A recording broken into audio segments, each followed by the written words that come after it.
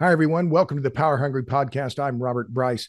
On this podcast, we talk about energy, power, innovation, and politics. And I'm pleased to welcome back for a record fifth appearance my friend Meredith Angwin. She is the author of Shorting the Grid, The Hidden Fragility of Our Electric Grid. Meredith, welcome back to the Power Hungry Podcast. I'm very happy to be here and very flattered to be here a fifth time. It's lovely. Well, you were last here in February of last year. February 18th, 2022 was when that episode aired. And we have just gone through a Christmas winter storm in which there were a lot of blackouts. But before we get to that, we have to do the introduction. And for people who don't know you, it's required that guests on this podcast introduce themselves. So I know you've been here before, but you have 60 seconds. Tell us who you are, please. Okay, my name is Meredith Angwin. I'm a physical chemist by training. I worked at corrosion and control and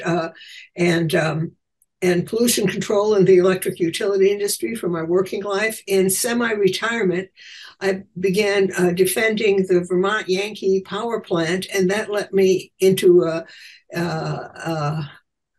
an interest in how the plant and the grid interacted with each other, because there being a headline in the paper, and I realized that after decades in the power industry, I couldn't understand the headline. So I began getting to know more and more about how the auctions work, how the grid operator dispatches plants, and so forth. And I found that reliability is not an important aspect of this whole thing in the supposedly deregulated areas. And when I tried to explain this to people, I ended up getting very long-winded. So I wrote a book, which is called Shorting the Grid, The Hidden Fragility of Our Electric Grid. So I guess that's about it. And that book is now out 2 years. Is that right? Or yes, a little more? 2 years. A little more than 2 years. And it's funny, when I wrote it, I wrote it BT, before Texas, because it was before the big blackout in Texas. Now, those of us who were watching the grid had noticed for years and years and years that Texas ran with a very low reserve margin. They just didn't have very much freeboard. They were like a boat that the top of the gun whales were at the water level, gunnels. And so anyway, that was, and then the day of it, for the week ahead of time, there were all these predictions on different groups I was in saying, Texas is going to be in trouble. Texas is going to be in trouble. And I just stayed up at night thinking maybe they won't, maybe they won't. And as a matter of fact, when they began the rolling blackouts, that's when I went to bed. I was like, okay, it's happened just like it predicted. Watching it won't change it, and so forth. But if people are like, it was an unexpected event, I'm like, unexpected by who? I mean, there were plenty of people who predicted it, expected it, etc. So just one quick point I wanted to make on your book. So you self-published Shorting the Grid, is that right? You didn't have Yes, a publisher, I did. and you created a Carno Communications. I guess it was that was your trade name then for the book. Yeah, well, I actually had published other things as Carno Communications. I have a book about nuclear advocacy called Campaigning for Clean Air.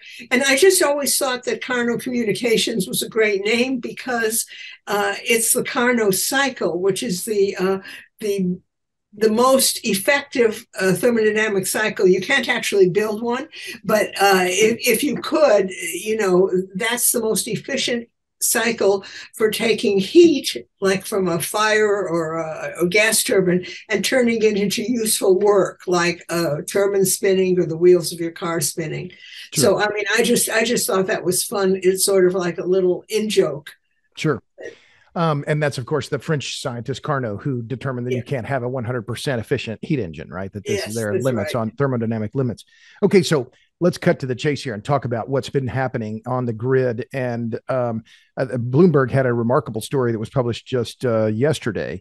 It was headlined that the entire grid narrowly dodged huge collapse. Those were the key words in the headline. And the key sentence here, the strain in North Carolina, the focus was on Duke, and its service territory. The strain in North Carolina threatened to throw the flow of power off balance on the entire eastern interconnection grid, stretching from Maine to Oklahoma, and required Duke to institute outages on its own system to protect the grid at large. So I knew that there were problems, and TVA, of course, had blackouts as well. And these are regulated utilities, not RTOs. So yes, I know. This is, it's outside of what your thesis was about, but right. The broader implications here to me are, well, what's the punchline? This storm demonstrated again the fragility of the electric grid. How close did we come to blackout? A possible failure of the Eastern interconnection. Well, I would say that we came close, except we've got really great grid operators, and they did rolling blackouts, and they instituted, one emergency situation measure after another, and asking for people to cut back, pulling in all their demand response, telling every power plant to get online, even if it wasn't scheduled to be online, and finally rolling blackouts. And so they kept the grid up. And that's what they're supposed to do.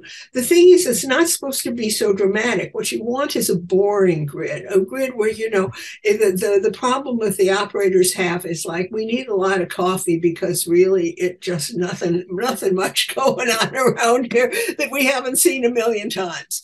But that is not what was going on around Christmas. And one of the things I think that nobody is noticing about it is that, people are focusing on the weather and on the failures of the natural gas to be delivered. Okay. That was a big deal. There were compressor failures. There were plants going offline.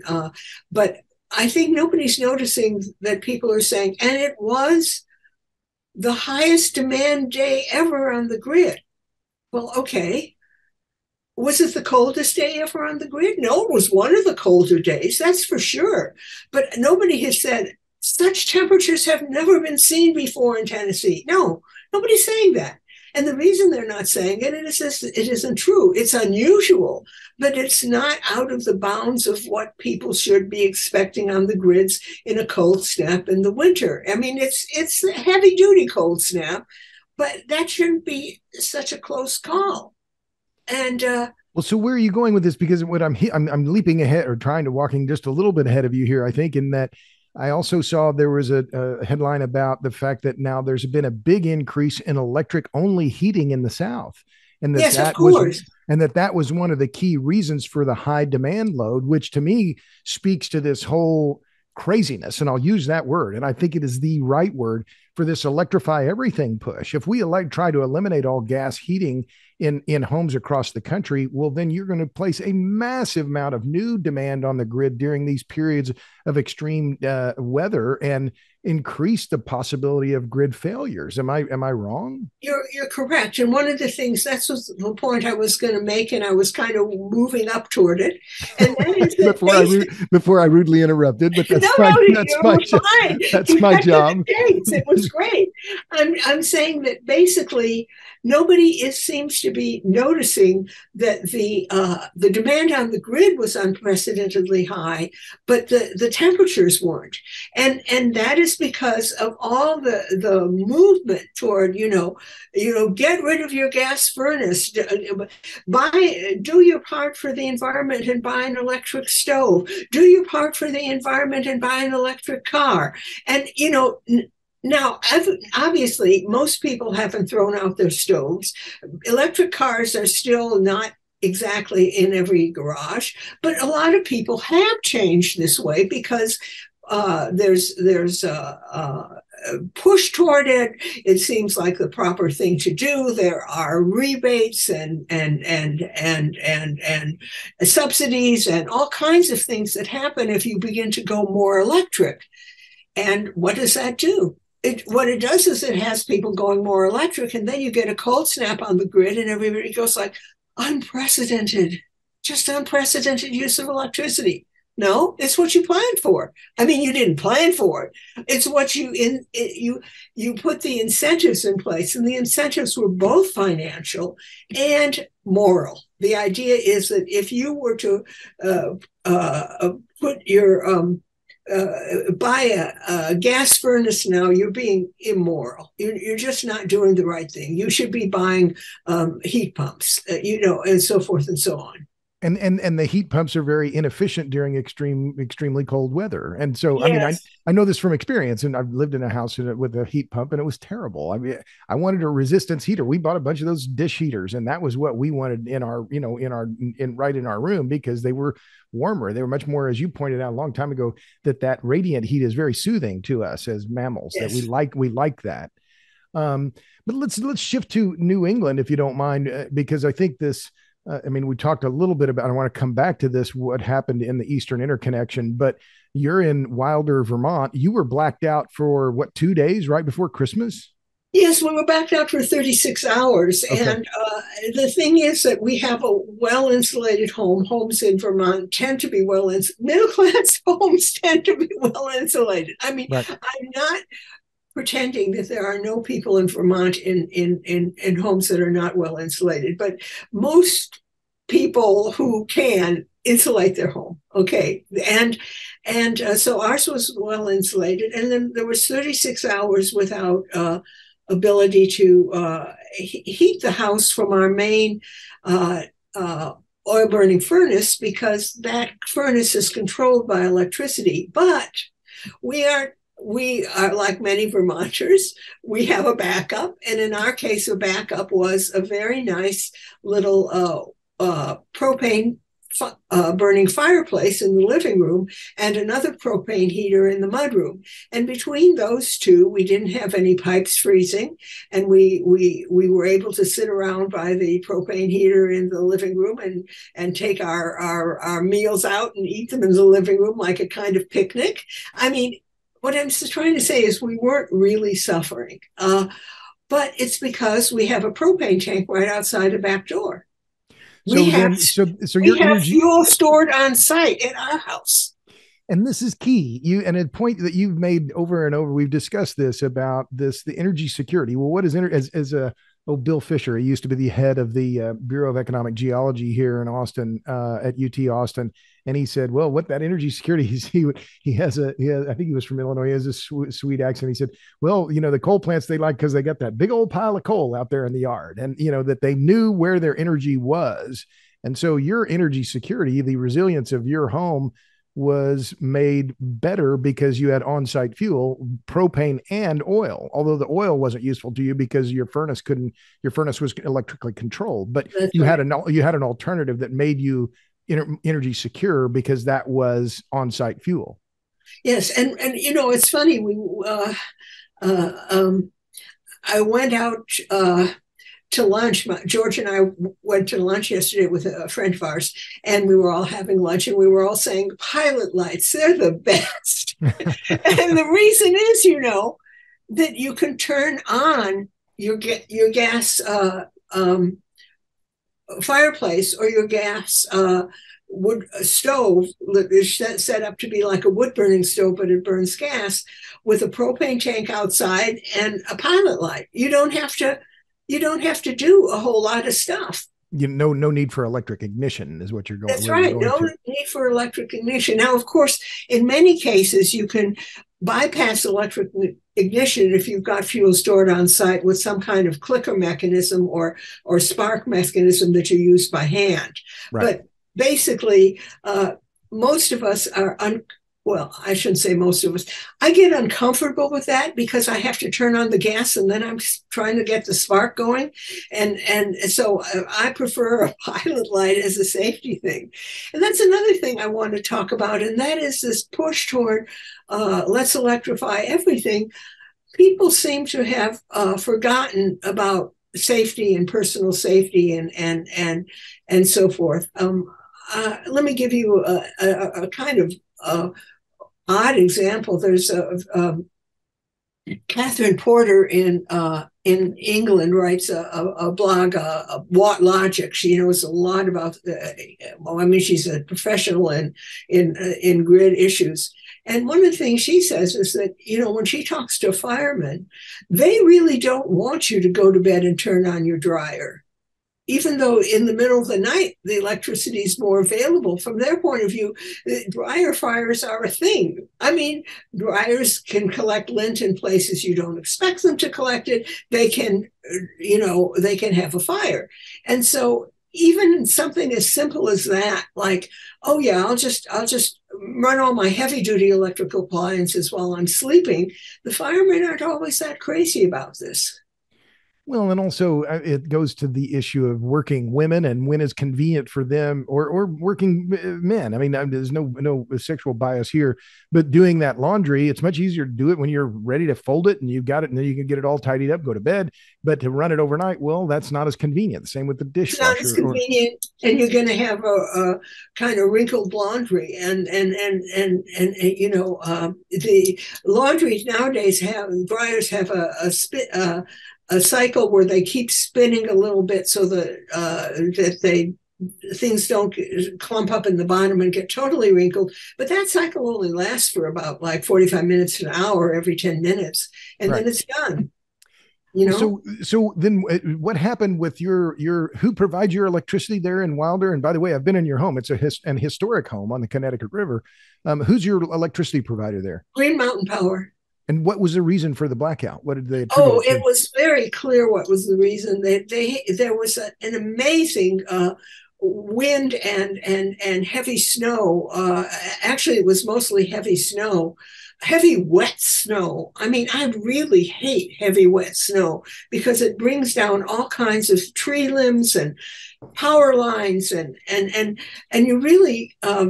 I think that Green Mountain Power does an admirable job of keeping their power lines clear. They're not the equivalent of PG&E in California. They are not, and they couldn't be, because if they were, every winter it would be a disaster around here. But they had a page of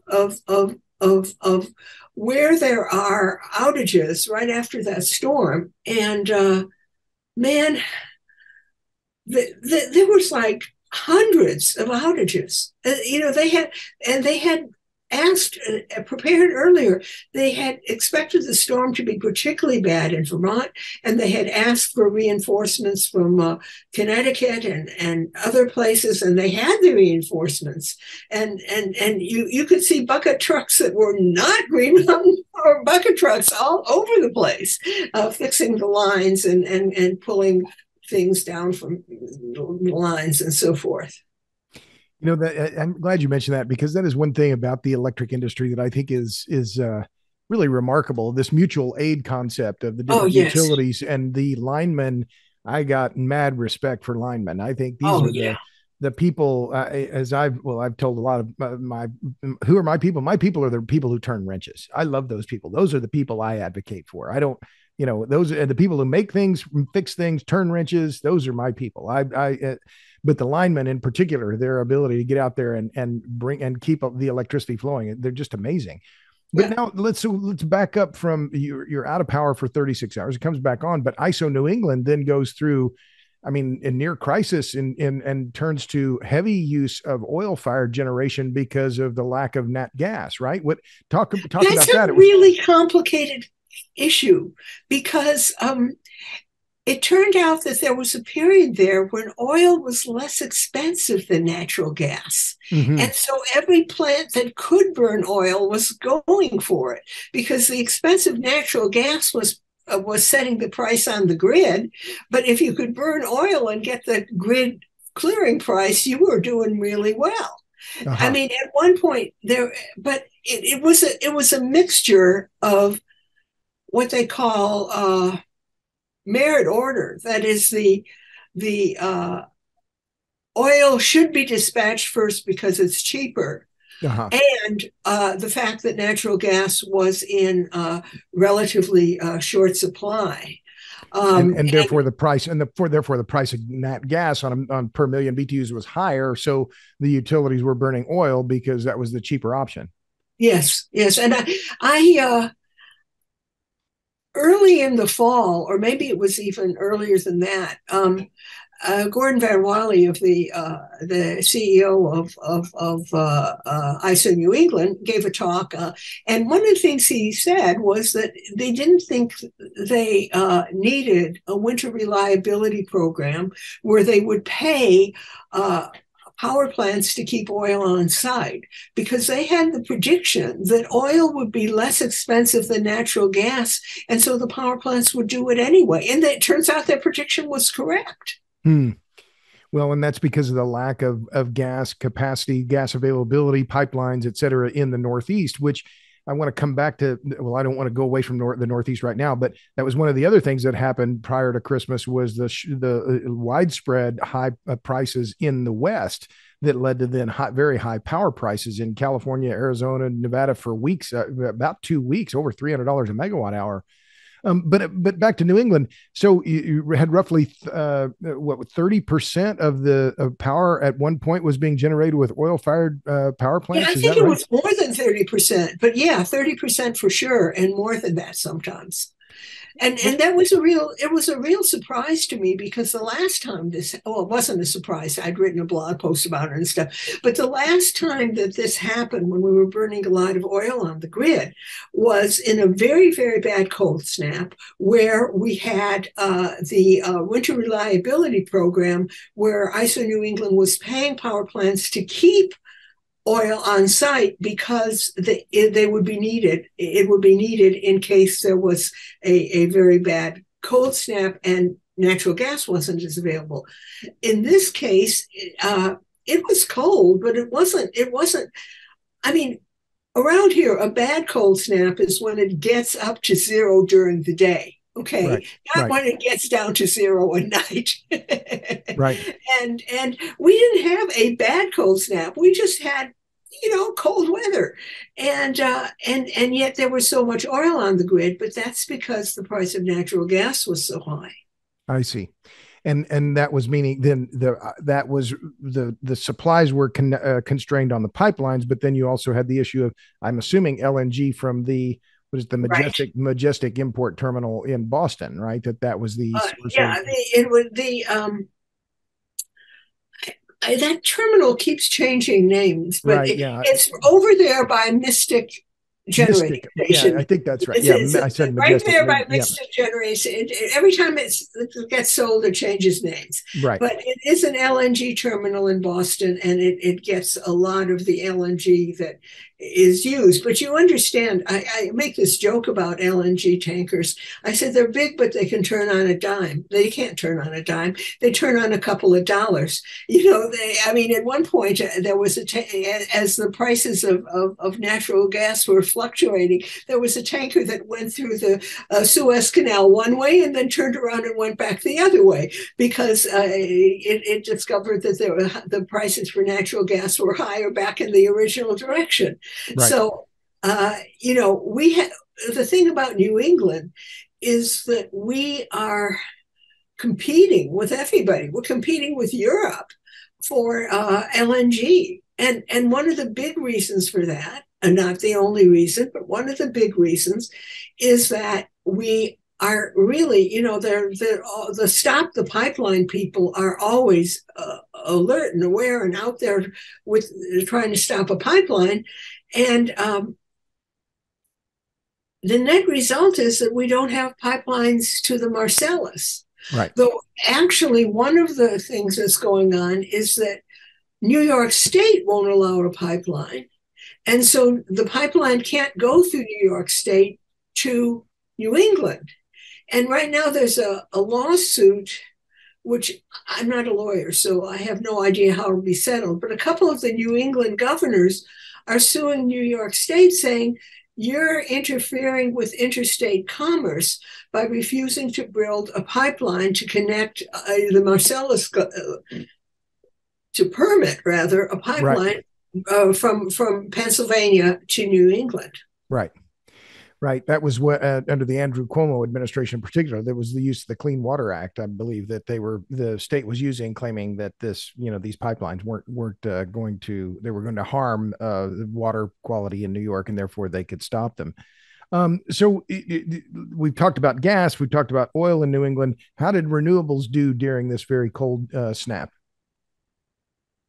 Well, I don't, I'm not really sure on that. I know that renewables were uh, not as high as they should have been in the very high wind period because the wind turbines shut themselves down in Mm, high winds. So, you know, renewables really, they never did great. I mean, renewables around here are basically between 8 and maybe 14% of the grid. And that's what they were doing during the cold snap. right. Well, so Uh, then is it fair to say that New England, and I think this is across the U.S., that the New England grid has become overly dependent on natural gas? oh, Is that a totally overly dependent on natural gas. I consider myself, in my book and in my uh, idea of the fatal trifecta, I consider myself an equal opportunity insulter. That is, I insult renewables and I insult natural gas and so forth. In other words, nobody can say, oh, Meredith, she just bashes renewables, so she loves fossil. No, I don't love natural gas being delivered just in time. I mean, I'm not insulting either of them by just pointing out that they have certain properties. Natural gas is delivered just in time. A compressor going out is a really big deal. Okay. And And that was one of the issues on the Duke system, right? That there was a compressor went out on an Enbridge pipeline. Am I remembering? Enbridge compressor went out somewhere in Tennessee, and almost immediately TVA and Duke had to begin rolling blackouts. And that isn't being reported very much. The only place I found it reported, of course, Emmett Penny's grid brief reported it, but he had picked it up from Bloomberg. And I Uh-huh. haven't seen it other places. I mean, I'm like, where's the outcry about this? Where are the people yelling and screaming? And they don't seem to be around. Yeah. Well, there's not very much of a constituency for pointing out these weaknesses, right? That this is Right. not a popular thing to be talking about. But the other thing that I thought that is key here, I think, is that these blackouts, that the TVA situation, with the one with the Eastern Interconnection more generally, and Duke, and the issue of gas availability, this came this occurred less than 10 days after the North American Electric Reliability Corporation issued their report. I just pulled the report this morning because I wanted to read it. The utility dive quoted John Mora, NERC's Director of Reliability Assessment and Performance. And this is roughly, I think, December 19th. I said, Right. there are extraordinary reliability challenges and opportunities in front of us. And then the writer, I think it was Robert Walton, said NERC has been warning about the speed of the energy transition in recent years. And then he quotes Mora again, and I think this is a great line. He said, just to say it for the fourth or fifth time, managing the pace of our generation retirements and our resource changes to ensure we have enough energy and essential services is an absolute necessity. So NERC has been warning now for years about this early phase out of coal, early phase out of nuclear, and this addition of renewables, and yet it seems like this is all falling on deaf ears. That there's no sense of urgency in among the policymakers at the state or federal levels to really address this. Am I misreading this? You're reading it right, but the reason there's not a sense of urgency is that they're not really accountable to NERC. And what I'm saying is that when I was writing Shorting the Grid, I wanted to say more about NERC giving warnings. I wanted to say more about independent market monitors giving warnings. And the trouble is that the warnings are usually ignored. But if you write that in a book, you better document that. These warnings were ignored. That's like trying to prove a negative. And of course, somebody could pick up the book and say, look at it in 19 something or other, in 2007 in this area, they did something about the warnings, and you're wrong. But basically, yes, they don't have accountability. They have a lot of groups that are doing excellent job of actually pointing out what the problems are. NERC and the independent market monitors are often excellent. But when you get right down to it, it's sort of like one word from you and I'll do just as I want, like it's a toddler, right? You say no, the toddler says no back. Well, so when you say that, so the the lack of accountability is within the RTOs or the ISOs and the public utility commissions at the state level. So this is where Yes. you have all this interconnecting, overlapping lines of responsibility, but no overall accountability. I'm just riffing here, but is that? Yes, I mean, that's that true. That's absolutely true. I mean, it's sort, an example that I give sometimes is one of the problems with rolling blackouts, why we have rolling blackouts, which is different from when trees bring power lines down, is that we don't have enough power plants that can go online. Well, whose fault is that? Well, you might say, the RTO. Why doesn't the RTO encourage more power plants? Well, if that's not the RTO's business, the number of power plants is resource adequacy, and that is the business of the state. So if you ask the RTO, you don't have enough power plants, they say, oh, we know. But the thing is, we're not in charge of resource adequacy. So you go to the state, and the state may say, well, we don't want any dirty power plants. Or it may say, well, we could organize a power plant, but when you get right down to it, would that power plant even make money on the RTO auctions? Back in the day when we authorized the power plant, we also made sure that it had a rate of return. It was paid for its power. But now we don't do that anymore. That's not our job anymore. It's not our job we may authorize a power plant, but we can't ensure that it'll be paid. Well, the RTO can say, we run the auctions, but we can't authorize the power plants. So, and then NERC can say, well, we've pointed out the problems. Why aren't you guys doing something about it? I mean, it's just endless. It's just endless, and it is extremely dangerous for end users because nobody's guaranteeing that the lights will go on. And it is going to be, if you pardon me saying so, extremely lucrative for lawyers, each of whom can interpret the levels of responsibility in a way as to make sure that it's not their client who has it.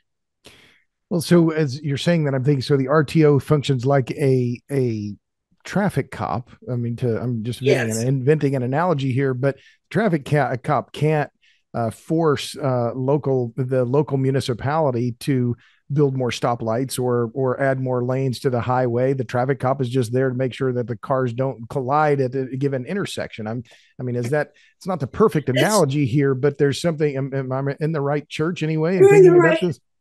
you're correct. I mean, it is basically a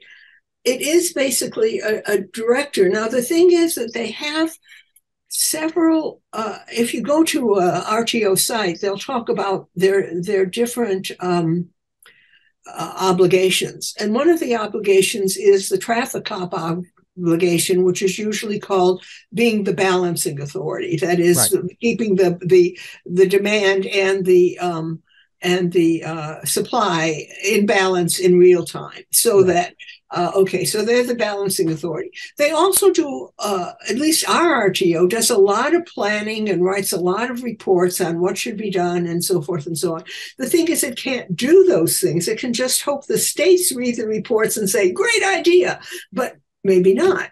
And again, even if the state says great idea and says, yes, we absolutely have to have another nuclear plant here, would there be a guarantee that the nuclear plant could be pay back its cost of being built through the RTO auctions? Probably not, because the RTO auctions favor plants with low capital costs and high fuel costs. I mean, that's what they favor. I have a reference in my book. I keep referring to it. There's an article called Asymmetric Risk, and it's about how RTO auctions favor some kind of plants and not other plants. So anyway.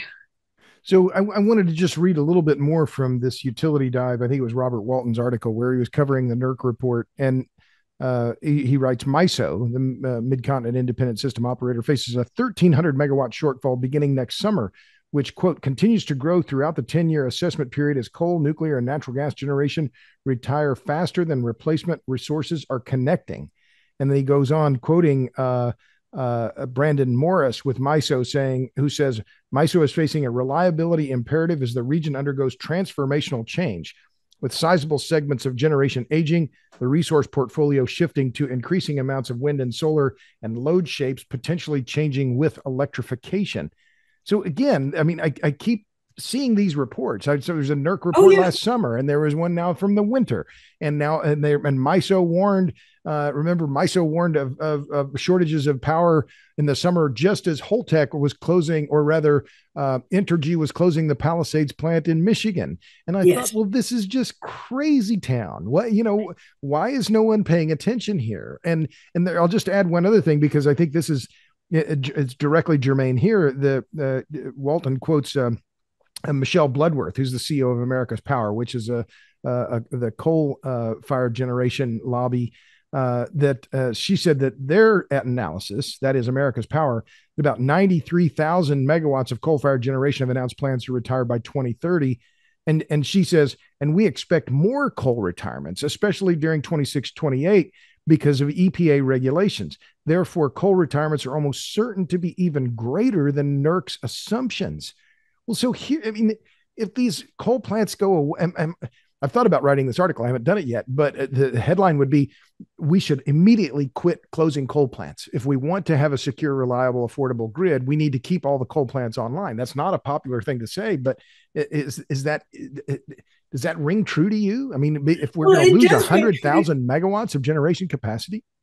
Well, I personally would like to see every coal plant replaced by a nuclear plant. But if it's not me too. But that's a tall order. But I'll get to that. Tall order. And the thing is, I really have come to the conclusion that reliability is absolutely the most important thing. That is the most reliability and affordability is what makes ordinary people's lives decent. It's what means that ordinary people can live in a house that's reasonably warm, that can expect that if they have an elderly member of the household who needs a warm room with a little space heater in it, that the room will stay warm because the space heater will continue to have power. Right. I mean, there's so many things. Let's look at the fact that when I was on our town energy committee, water treatment plants take a lot of power, and turning the power off to water treatment plants is not a good thing. And I guess what I'm trying to say is that reliability is key, and those coal plants are not going to influence global warming so much that keeping them going is a clear and present danger to the future of humans, and we're all going to die if we keep them going. That's not what is happening. I mean, to some extent, humans, like any reasonable animal, wants to live now, okay? In other words, the idea that possibly the coal plants will increase global warming, okay? But meanwhile, if you turn them off, you'll kill people now. Well, I mean, I'm in complete agreement with you, Meredith. And this is the part that I just think there's this collective blindness around the dangers that we're facing, and that there is no appreciation for what the potential damage is here. And instead, we have now nearly $250 billion, $240 billion in new subsidies for wind and solar, that when you count the Inflation Reduction Act, along with the incentives for wind and solar that existed before the Manchin-Schumer bill passed, all of the money is going toward these weather dependent renewables, which to me is just, I don't know, if we're facing it's not good. If we're facing more extreme weather, hotter, colder, or both, or more extreme weather for longer periods, the last thing we should be doing is making our grid dependent on the weather. And yet that seems like we're just the hell bent on that very thing happening. But I want to switch to this. I know I'm talking a lot here, but that's fine. But I want to point out, too, that it was, in addition to the NERC report, there was a report from the Western Electricity Coordinating Council that I think came out in November. It was the 2022 Western Assessment of Resource Adequacy. And it said over the last decade, approximately 23 gigawatts of resources were retired in the U.S. portion of the Western interconnection. Approximately 18 gigawatts were coal or natural gas. And over the next decade, for the entire interconnection, these numbers will increase with a planned retirement of nearly 26 gigawatts, mostly coal and natural gas, by 2032. And these were the parts that I wanted to discuss with you. So it says that resource adequacy risks increase over the next decade. After 2025, each subregion shows an increase in demand at risk indicator due to retirements throughout the decade. And then in addition, the planning reserve margin indicator continues to increase. And this is the key part here. This is primarily due to increasing variability from the addition of large amounts of variable energy resources, weather-dependent renewables, and increasing demand variability with record levels of peak demand. So can you explain that demand at risk indicator and the planning reserve margin indicator, why these matter? I mean, can you do that off the top of your head? Well, they matter because basically you always need a reserve. I mean, you can't, if you in the old days when there were thermal generators and not very much variable, wind dependent generators, you had a 10% reserve. That is, you predicted how high the demand on the grid was likely to go, and you made sure you had 10% more than that plants. I mean, it's sort of like anything you would do. You want to have a little extra. I mean, a friend of mine was telling me of the time that he wasn't paying attention, and he ended up drifting downhill to the gas station to fill up. He was on fumes, and he said, "Oh my gosh, I can't imagine that I did that, but that was me younger, of course. But for Pete's sake." Well, how many of us pull into the gas station on fumes? We don't. We watch that little thing that says, "You're almost out of gas," and we fill up because everybody wants a reserve margin. Nobody assumes that they'll make it into the gas station when they're out of gas. And the problem is that people don't know this. And one of the things that I get particularly concerned with is how the whole thing is usually reported on. And it's not the reporter's fault. It's just sort of the zeitgeist, but that's the way to say it. The idea is that people want to hear about the great new things that are happening, the could grid, the great new batteries, the great new this, the great new that. And so, I remember I was on a TV program one time, and I pulled up ISO New England, and I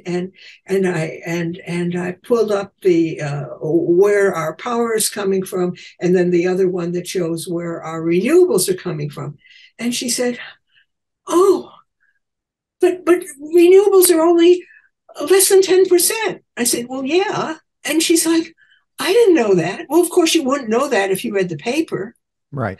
You wouldn't know that. It's all the grand new world's renewable. Then I showed her the renewables one. It was 50%, 50% biomass and refuse. And she was like, "Why? That can't be right." I said, "No, it's right." I mean, the thing is that people don't know what's really happening. They don't know about the grid we have. The only thing they know about is the grid that supposedly we could have if we were just willing to invest all this money in it. And is that, well, I follow up on that because look, I'm 62. I've been in journalism trade for more than 30 years now. And I read some of the coverage, and I've been reading it, particularly in the New Yorker lately. Please. Also in the New York Times, and the bias. Well, I'll ask it this way. Do you see bias in media coverage of the grid and what is happening in the grid? And if so, what is it like? Well, the bias is that they don't talk about how choices we are making are hurting the grid and how it's becoming less reliable. Every time it becomes less reliable, that's a very big, exciting news event that they can report on. And then they get into, if you pardon me saying so, he said, she said. Well, he said that we need more of the reliable power plants, but she said that what we need is to build more renewables. And then another she said is that we actually need more microgrids and homes that will will take care of themselves, and we don't even need these big old companies and their transmission lines. And then someone else says, well, what I'm trying to say is, it's not trying to find out the reality. It's kind of responding to the crisis, and then having a lot of commentators on the crisis. And instead of the kind of analysis that would cut through the crap, right? That yes. the kind of knowledge base that would come from, as in your case, 40 years or so of knowing what this is about. That instead it's a reporter that doesn't really know what the grid is or how it functions, and so they're frankly biased toward renewables because, well, they're renewable, therefore they must be good, but no understanding of, is it fair to say that with very little understanding of what this means for the overall resilience, reliability, and affordability of the grid?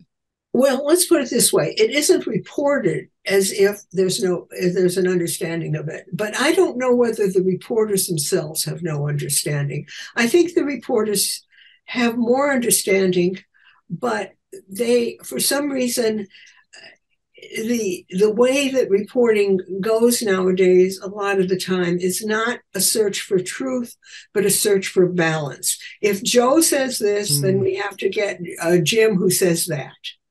And I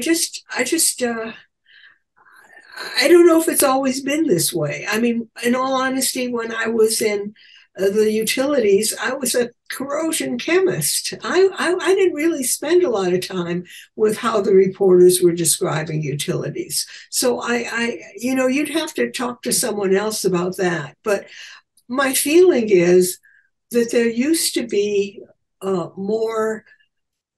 And our analysis shows, and now there's more, Joe says this and Jim says that. Right.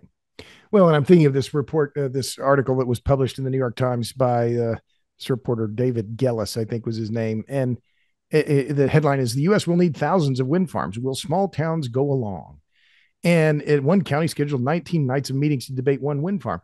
And I thought, I mean, the article is written like, well, this is new. These small towns are opposing wind and solar projects. Well, no, I mean, this is not a new story. Story's been going on for years, but this is kind of like, I just happened to find out, well, there's a resistance in rural America. And it was a lot of he said, she said, and it was, this guy said, in the end, the article, as I remember, ends saying one policymaker in the county was saying, well, no matter what I do, some people are going to be mad at me, or both sides are going to be mad at me, or something to this effect, without any kind of longer term understanding of what the overall impact of these things are. But again, that's not popular because of this image that renewable energy has. And that's a question I want to put to you. There is still, I think, that dominates a lot of this media reporting on that if it's renewable, it's inherently good. What is that right? And to what do you attribute that? Oh, there's a lot of different things. Some of it is lack of carbon, but on the other hand, carbon dioxide emissions. But when you get right down to it, if you're talking about refuse and biomass, there are carbon dioxide emissions. So I think that it is renewable tends to be a marketing term.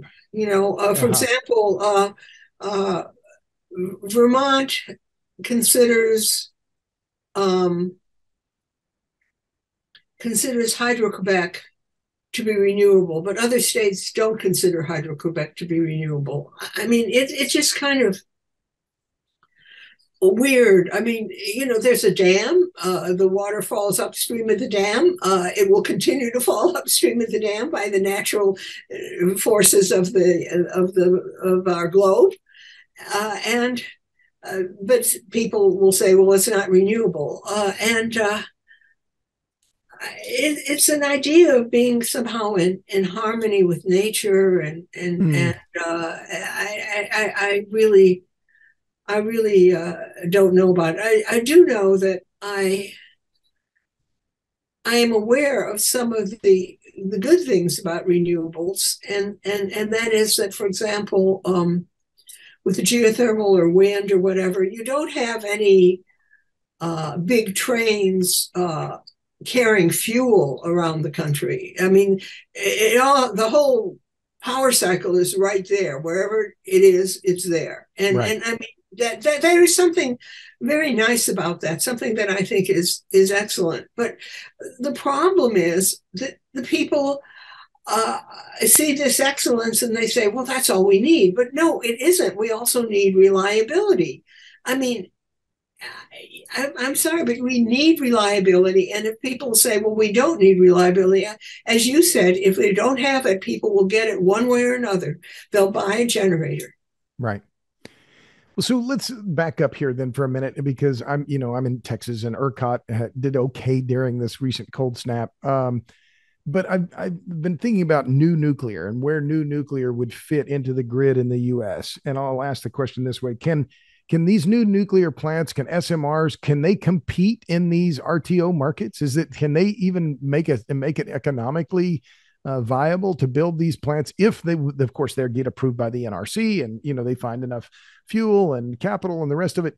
Can new nuclear work in these RTO systems the way they are now? No, I don't think they can. Why not? I don't think any plant with a high capital cost can work in an RTO system.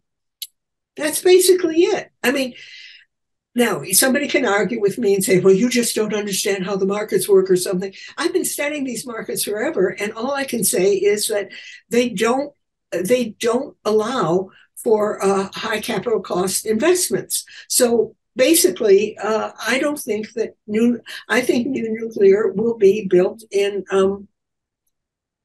areas that aren't in RTOs. Now, if I rarely name actual people, but one of the person I don't like to. The former, he just stepped down, Chairman Glick of FERC. He was very, very pushing for every part of the United States to be in an RTO. And one of the things he said is that in the non-RTO states, the renewables aren't adopted as quickly. Now, he used to work as a lobbyist for the big wind company in Iberdrola. That's where he came from. So, I mean, he's definitely pro-renewables.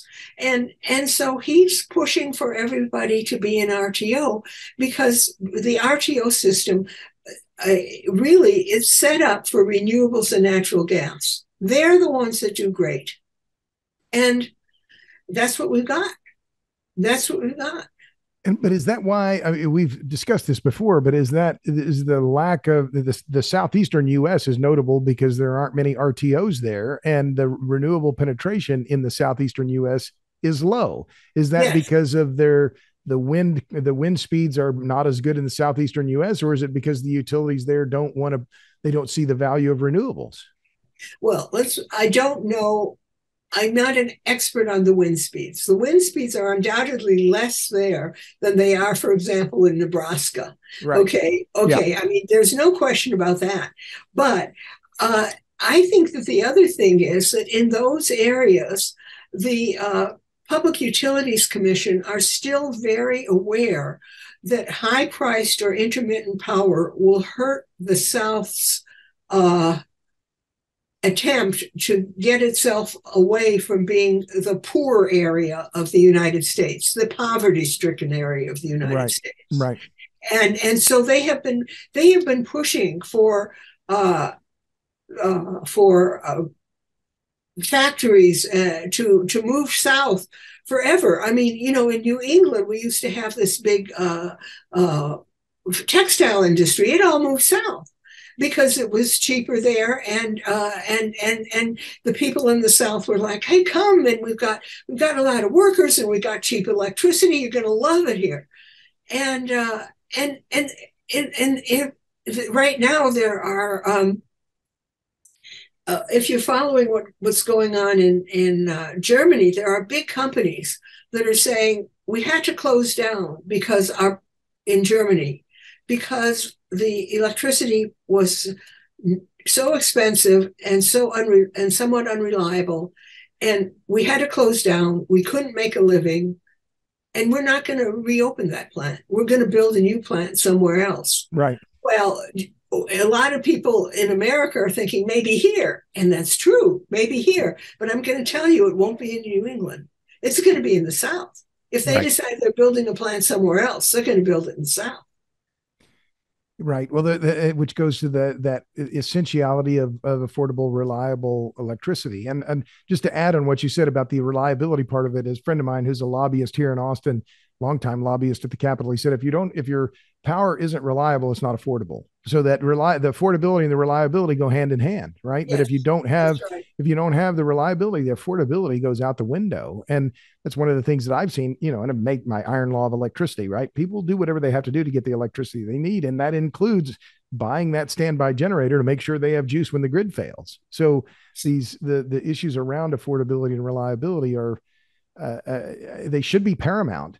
So, well, let me ask you then, if I could dub you, were I king, and I say, okay, Meredith, you are the czar or czaress of like the electric grid. I don't think I've ever asked you this before, but do we need a federal intervention here? Do we need someone at the federal level to step in and take charge on these kinds of things? It's a very complex system, as you and I both know very well. 3,000 different electricity providers, all these different public utility commissions. It's an incredibly complex system.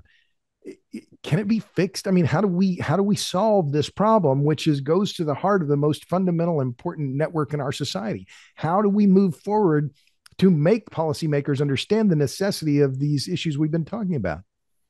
Well, I think that we could do it fairly simply if we had the will to do it. We could, for example, say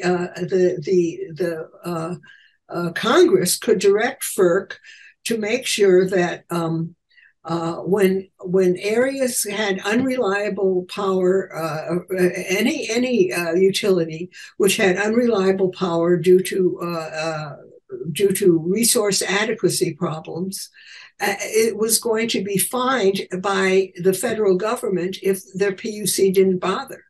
That there was a law that said, if you haven't built enough for resource adequacy, you're getting fined. All of a sudden, there would be a lot of interest in building. Similarly, the federal government has made all kinds of subsidies and special formats for payments and for tax write-offs and stuff for the renewable industry. It could do that for the nuclear industry. It could do a whole lot of different things that wouldn't be like we have to have a czar. It would just be like, we're expecting the RTOs and the PUCs to have some pretty heavy fines for lack of reliability because it can kill people. So as the US government, we don't want our people getting killed. So that's what's happening. So you're saying we need the solution may be, I'm using that word, may be, for the federal government to provide carrots and sticks here to say that yes. to make reliability a bigger imperative for all of the utilities across the country. Yeah, we don't have to, you say, well, there are 3,000 utilities. We don't have to force all those utilities to be nationalized. We don't have to force them all to be public power providers. We don't have to dissolve the PUCs. We don't have to dissolve the RTOs, though I'd like to. But basically, all you have to do is make there a real incentive for reliability. Well, you said dissolve the RTOs. That's interesting. So and I think we talked about this the other day, just offline, that Australia dissolved its market mechanism or its auction system. So you're saying, well, go follow up on that. It put it back up. It only dissolved it for a while. It just said, this is not working. We're taking a time out. Everybody just provide power. So if you dissolve the RTOs, then does that necessarily mean we go back to monopoly type of market structures then? It probably would, but it would also be an accountable type of structure. Somebody got really annoyed at me the other day and said, the trouble with you, Meredith, is you just want to go back to monopolies. That's what you grew up with and that's what you like. And I said, no. All I want to go back to is accountability. That's all I want. It I mean, reminds me, and maybe I used this example before, but when I was writing my book on Enron now 21 years ago, and I interviewed a former Houston natural gas executive. His name was Jim Walzell, and he left Enron, I guess, when Ken Lay came on board. He kind of saw the writing on the wall. He told me this a long time ago. When, in fact, before I published Pipe Dreams, he said, Bryce, I don't think that this deregulation of electricity is going to be good for the consumer. And that he wasn't necessarily advocating for monopoly, but I think he was seeing this pretty well about what was going to be this lack of accountability. And that's what I see in the ERCOT market now. The legislature's coming back into session here in Austin in a few days. And, there's a lot of talk at the Public Utility Commission. We're going to do this fix and that fix. And I'm wondering whether the system has just become so complex with so many different carve outs and so many different interest groups that it's so unwieldy. It's unlikely that they're really going to be able to execute significant reform. Am I right to be pessimistic? you should be pessimistic about it. It would only reform if you can set up a carrot stick thing, an incentive that says the utilities have to be reliable and they have to do whatever it takes to get reliable. But I'm sorry to interrupt, but is it the utilities or the generators themselves? Because this is one of the key things that's being discussed in ERCOT, that any of these new renewable providers that come on, and there's a ton of solar and wind coming onto the Texas grid or right. the ERCOT grid, that they will have to be, that if they're going to bid in, that they have to have a reliability requirement, which isn't popular, of course. These entities would rather, of course, free ride and not be forced to provide reliable power. But is that one possible solution? Well, yes, it is indeed, and ERCOT could do that as an RTO. You bid in. They're always setting up some rules for how you can bid in, and they're always watching carefully to make sure that you're not exercising too much market power, and you're not doing this and you're not doing that. And with all this watching, it seems like the prices continue to go up, but they could require reliability. I mean, I think that's the simplest thing. If the problem is you don't have reliability, require reliability. And find them if they don't. And find them if they don't, or promise them that any capital expenditure that leads to reliability will be reimbursed over time. It'd be cheaper than what you're reimbursing for the early blackout. I mean, how many billions of dollars are in the queue to be paid back by ratepayers and taxpayers in Texas over the next 20 years because of one blackout? It's about $10 billion is the number. You could do a lot of upgrading for reliability for $10 billion. Well, and the 10 billion only represents a part of the possible cost, because we also are facing in Texas this massive batch of litigation, right, for personal injury losses, and the insurers, right, they're also suing the generators. So there's another shoe yet to drop here in terms of some of these costs, and whether the courts will find that ERCOT has immunity, right? That they sovereign immunity. But there's already been a court ruling here in Texas that says that ERCOT does not have sovereign immunity. So there are a lot of costs that have yet to be worked out yet, that I think are still very worrisome when it comes to ERCOT. So yeah. Absolutely. I just want to say one thing about New England, and that is that ISO New England recently asked for an extra $10 million, no, $20 million next year, but they're going to save $10 million some other way for redesigning their markets. I don't know what they're going to do with that. But what I'm trying to say is, people say a market, it's a market, but you could be spending millions and millions on designing the rules for these markets. Mm. And so, just my feeling is, instead of all this fussing around about, we'll do it this way, we'll do it that way, require reliability and let the people try and figure out how to provide it. And I like that. Require reliability and let the generators figure out how to make that happen. Yeah. I think it's a good way to, I think, in a short and easily understandable way to make that case. But I just want to come back to the nuclear part of it as well, because I've talked to a bunch of people here in Austin that I respect about the possibility of future nuclear in Texas. And you may recall X Energy has signed a deal with Dow to potentially build an SMR at one of Dow's facilities on the Gulf Coast. Well, that could be an entry of nuclear into Texas, but it may be that power plant never sells any electrons onto the grid, right? It may just Yes, of that course. that Dow would just use all that juice itself, Yes. but so that's kind of a one-off, but it doesn't help in the overall decarbonization of the Texas grid and provide the kind of buffer that against higher fluctuations in natural gas prices, which I think longer term is the key thing for Texas and for consumers is they need a hedge against these rapid fluctuations in nat gas prices because they're going to translate into higher power prices. Does that ring true to you? That's true. And I'm just going to say that everywhere I look, people forget things that their mothers or fathers told them. Things like, don't put all your eggs in one basket. Mm. You know, everywhere I look, people are just forgetting that exists. And we're going to electrify everything, and we're going to run all that electricity on renewables and natural gas. No, that's a really bad idea.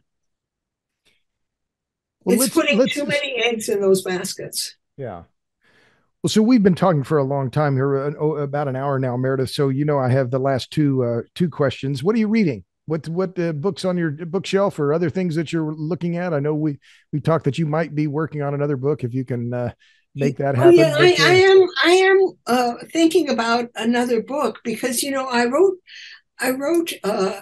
Shorting the Grid before Texas. right. And then, of course, a lot of people, before the Texas blackout, and then a lot of people said, oh, Meredith, that's a great book. It showed me how the Texas blackout was happening. I didn't understand it at all, but your book helped. And I agree that it did.